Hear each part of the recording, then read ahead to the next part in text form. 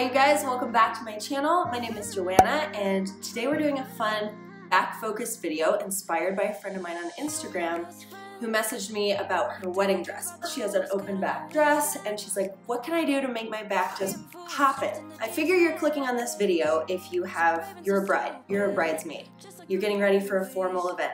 To me, nothing is better than a backless dress. I think it's strong, it's sexy, without being too over the top. I love it. I've designed a workout today that's focusing on 3 primary muscle groups that I think are gonna really make your back pop. First group is the rhomboid muscles right in between your shoulder blades. So pretty, just aesthetically pretty.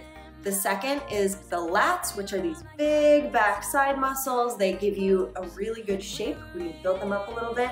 Makes your waist look smaller, we love that.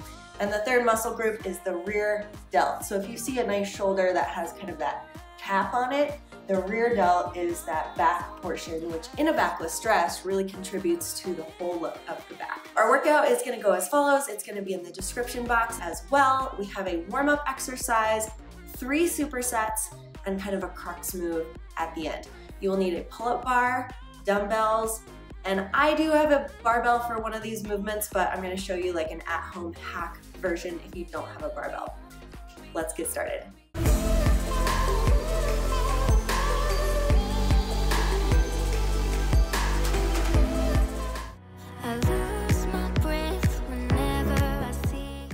Okay, let's get everything warm.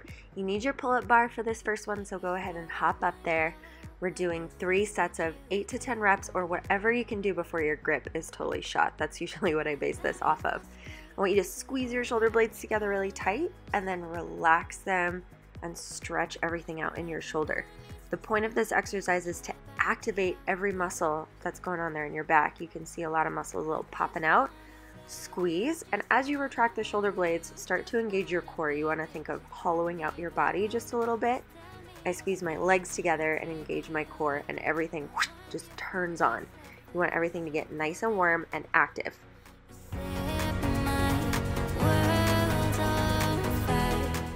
This is the first part of our superset that involves our rear delts. So get yourself a band, and if you're doing this one at home, you can wrap this around, like I have a banister for my stairs that goes all the way up to the ceiling.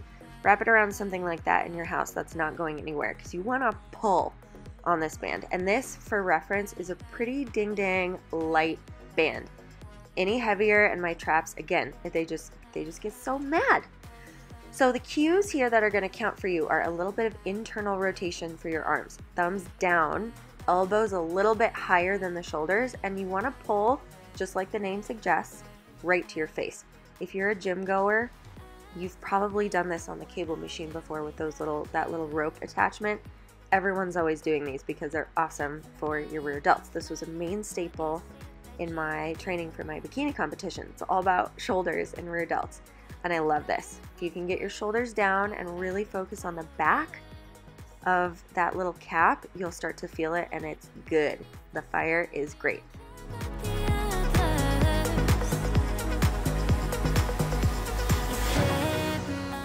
Okay, here I'm just showing you how small these weights are. These are 2-pound weights. These are the weights that my 20-month-old daughter plays with, and these are plenty for me in this position. You can even grab soup cans if you want from here. Internal rotation with the hand, so you're gonna lead with your pinky fingers, and I am pitched way over, almost 90 degrees. This for me helps me access the rear delt and not the traps. So here I'm like, oh, up here, no, my shoulders go up to my ears, it's all traps for me. But play around with it. Do what feels best in your body because everyone's shoulders are different. Just stay really internally rotated, lead with your pinkies, and don't be afraid to use momentum here. This is called a rear delt fly for a reason, so feel like you're a bird. Whee! Swing the arms a little bit and try to get some momentum, try to get that burn in the back of the delt.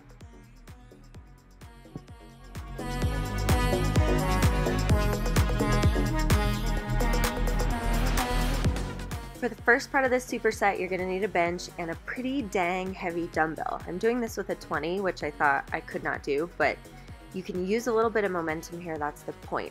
So as I'm pulling with a lot of force back, I'm also pushing with my front hand and my kneeling knee to activate my core. So every time you row, Your abs should be tight from underneath. You're getting a little bit of protraction or that spread apart of your shoulder blades at the base right here. And then squeeze them together, squeeze them wide.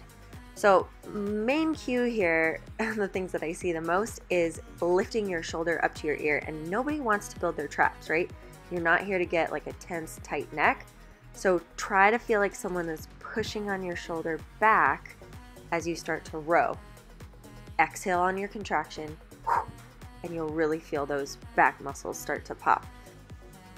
Moving on, you're gonna lay down on your bench, and if you're at home and you're using an ottoman or something like that, that's fine. I just kind of like to wrap my hands underneath. I like the space that the bench provides, so if you have something like this, it's a perk. Few different cues here that make this work really well. One is you want to feel like you don't have arms. Just pinch your shoulder blades together and your arms should follow. That's another great cue to help keep the traps out of the game. You'll see right away at the start of this exercise, I cue up by lifting my shoulders up in a little back extension and squeezing my butt, like squeeze your butt forward. You want all your back extensors to be on, and then you're adding that extra work of the rhomboids in that wide fly here.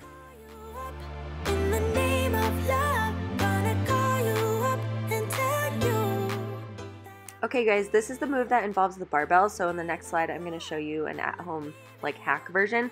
This is called an inverse row, and it is bomb.com for pull-ups. If you're trying to get your pull-ups, you need to incorporate these in your training. And they also work every freaking bit of your back. You can start to see, I'm starting to get a little pumped here, but all the muscles in the back working. Oh, we're into the home. Okay, so this is my home office, ignore the mess. But you can find anything if you have a little desk or anything that's sturdy. The grip is different. So this is a neutral grip instead of pronated, which you would do on the barbell.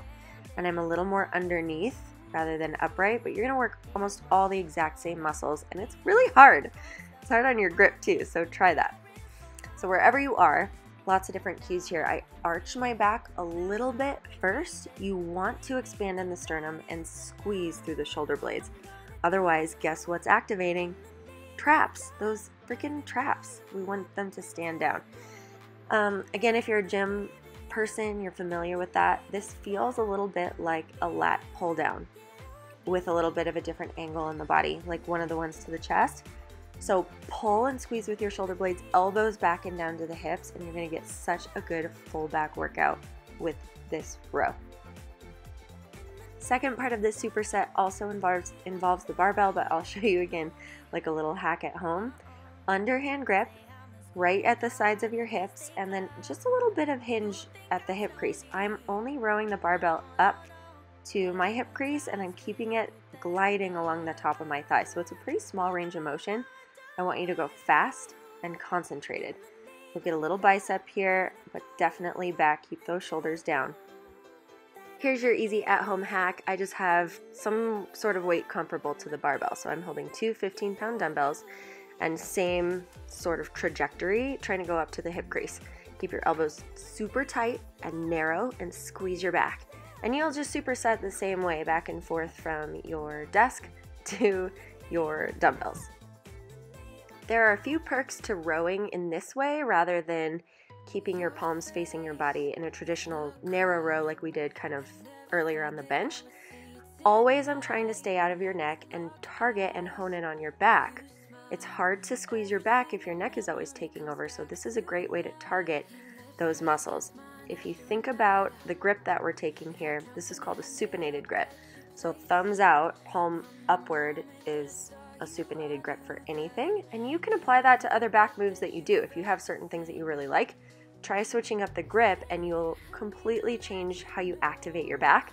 It's so good here. We want to just get those back muscles and nothing else. No neck tension here. You know that I need you tonight. You should know that I miss you. Whoop whoop, we're at our final move. So if you have your pull-up bar, we're gonna try some pull-ups, and I have lots of different options here for how you can do that.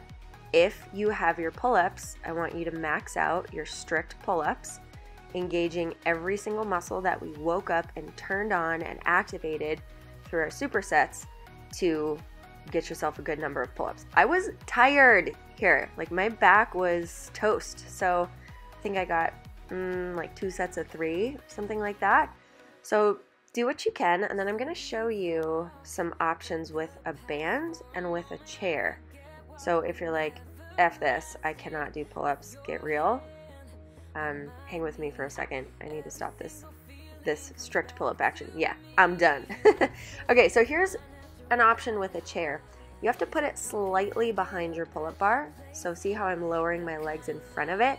You want to be able to lower eccentrically, which is the negative portion of a contraction, with your legs slightly forward in front of that chair.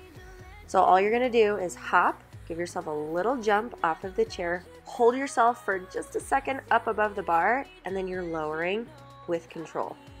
The idea behind this is that you're working the exact same muscle groups and muscles as you would on the way up. You're just working it on the way down, which is so much easier. When I'm helping people get their pull-ups and we're doing progressions, this is a major staple.